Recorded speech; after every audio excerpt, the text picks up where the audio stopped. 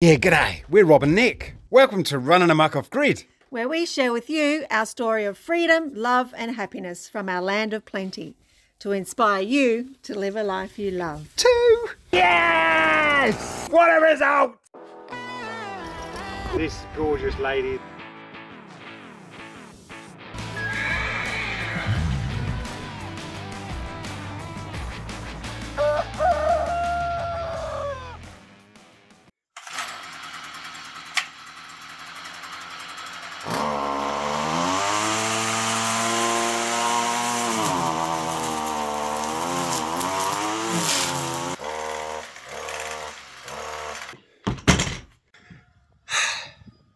You know what it's like.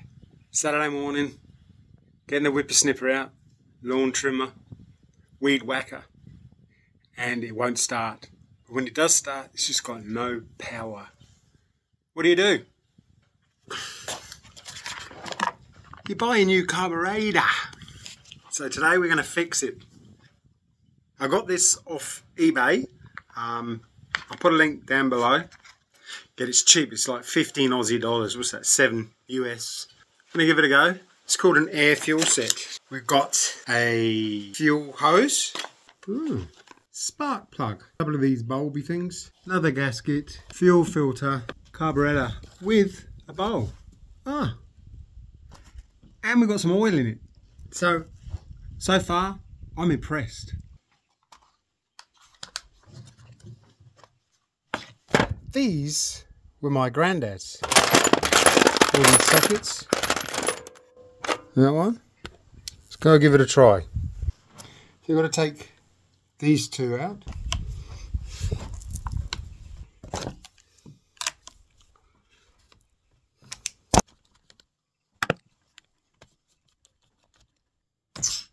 Woo! There was one hell of a suction on there. Are they the same? Are they the same? Yes, they are.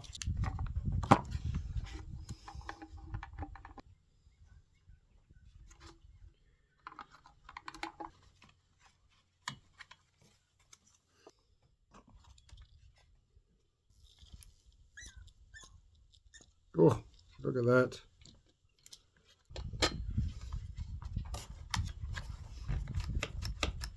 Beautiful. Gosh, it's easy.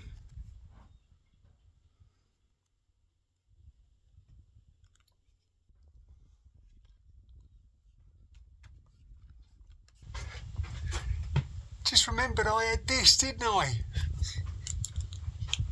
Happy days.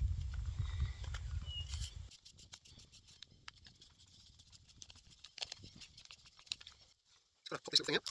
That locates there. This goes on.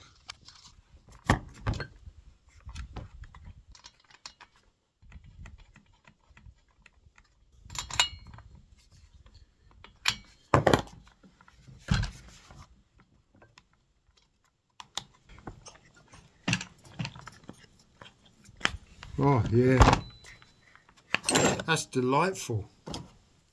Let's go give it a spin. You might think we're lucky to live a life we love, but luck has nothing to do with it. We had a definite purpose to live on a large block of land with our animals and a lifestyle where we rule ourselves. So, twice a day we read a declaration which we learnt in the book Think and Grow Rich and meditated on living on this land with love, freedom and happiness. And here we are. Hey mate, what are you doing? Hello. But our vision's still forming. We have the land and now our focus is on a successful YouTube channel to build a beautiful home and to revitalise the land to its former lush glory. So come along with us as we manifest the next chapter of our lives. So make sure you guys subscribe if you haven't already. Hit that bell to be reminded of when the next amazing video is coming out. And give us a like, will you?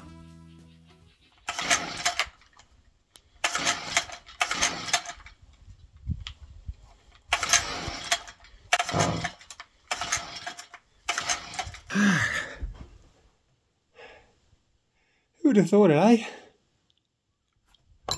I'm going to start with putting the old plug back in.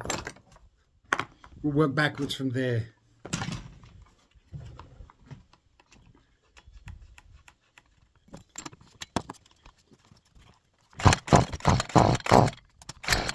She definitely didn't she?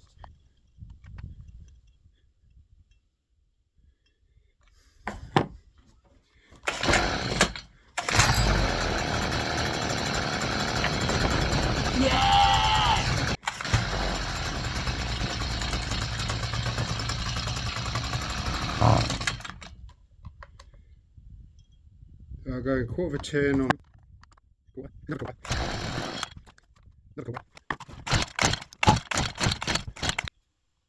Quarter off.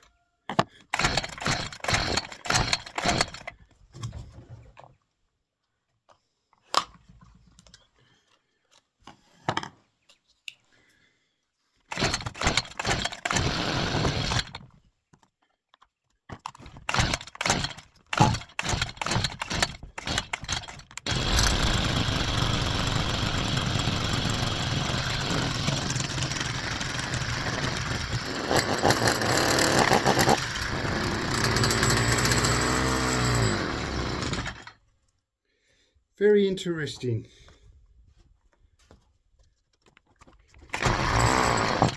Okay, so that tells me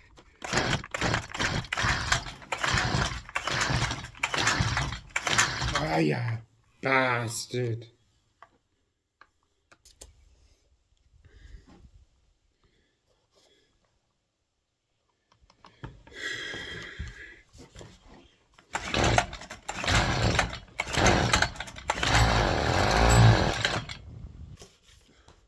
I'm really clutching at straws here. I'm going to change the fuel, see if that makes any difference.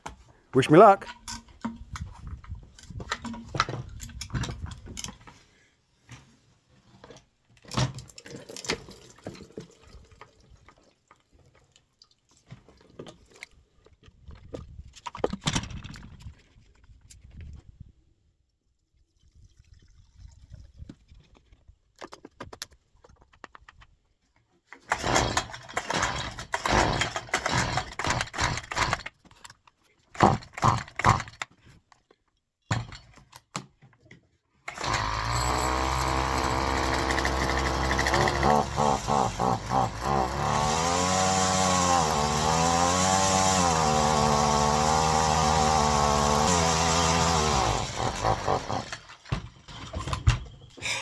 I am baffled.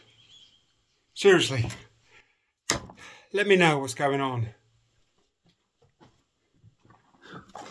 After a cup of tea. See you later. Have I found the answer? Take a look. Hey guys, machinesnmetal here.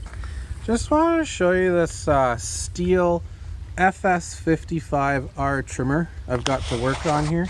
This one's a filthy mess. You can see it's just coated in oil, and the customer was complaining that this thing doesn't rev, it just bogs when he tries to use it.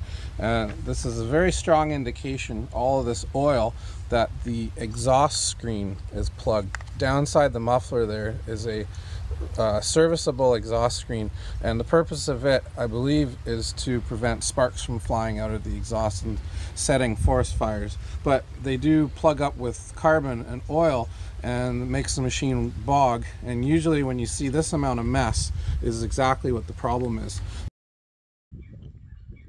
Let's give that a go, shall we? Moment of truth.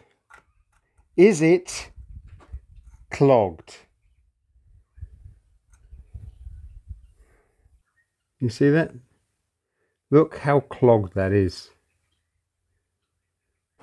So I'm going to do the same as that guy did. I'm going to put it in the vise, get the torch on it, get the airline going. It's going to be noisy, so I'll put some music on.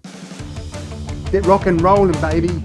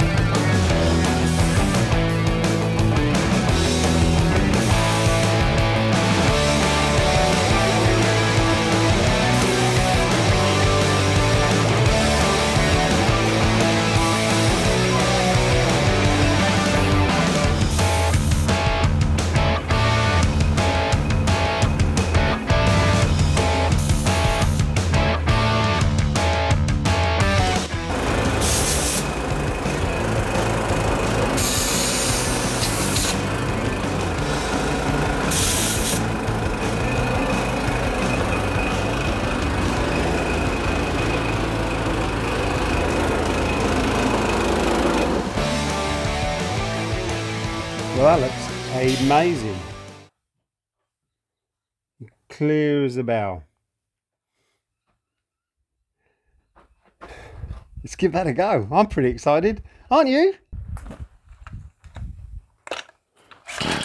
Life off-grid brings us closer to nature in all its glory. And sometimes that means facing nature's challenges head-on. We've created a life filled with freedom and happiness, but that doesn't mean it's always smooth sailing. Just when you think you're in perfect harmony with your surroundings, nature has a way of reminding you who's really in charge. Today, it's the bull ants that decided to pay us a visit, but no worries, even in paradise, we've got this covered. Let me show you how we keep our slice of heaven running smoothly, even when nature throws a curveball. This is a special mixture of sugar water and borax mixed with milk arrowroot biscuits that give the ants something to eat on the spot and something to take back to the nest.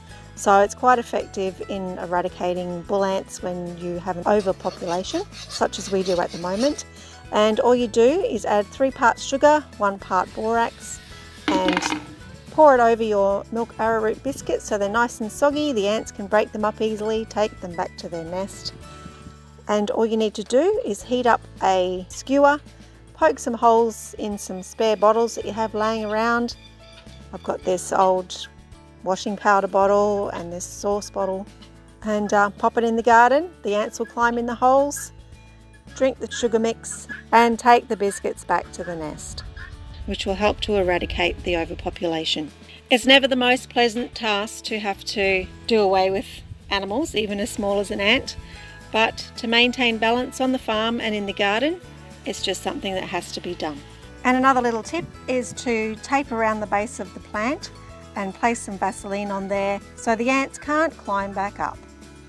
With those pesky bull ants handled, it's time to shift gears from dealing with nature's surprises to enjoying one of its sweetest gifts, fresh apples. Living off-grid means taking the good with the challenging, and after tackling the ants, we've definitely earned a treat.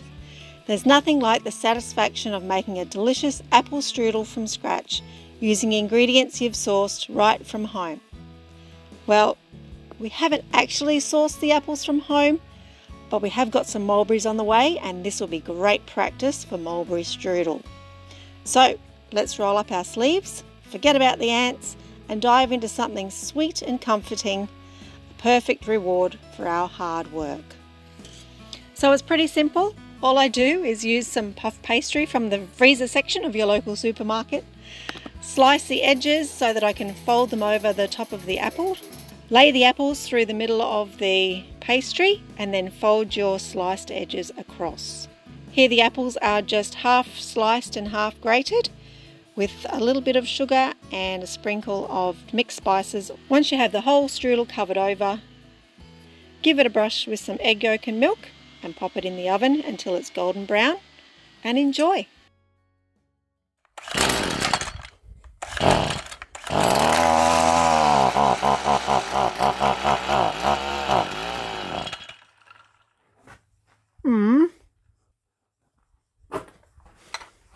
Bugger.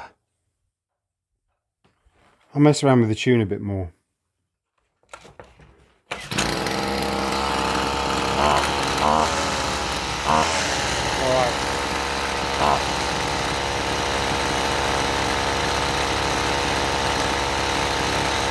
Half. Oh! Quarter. Oh! Half.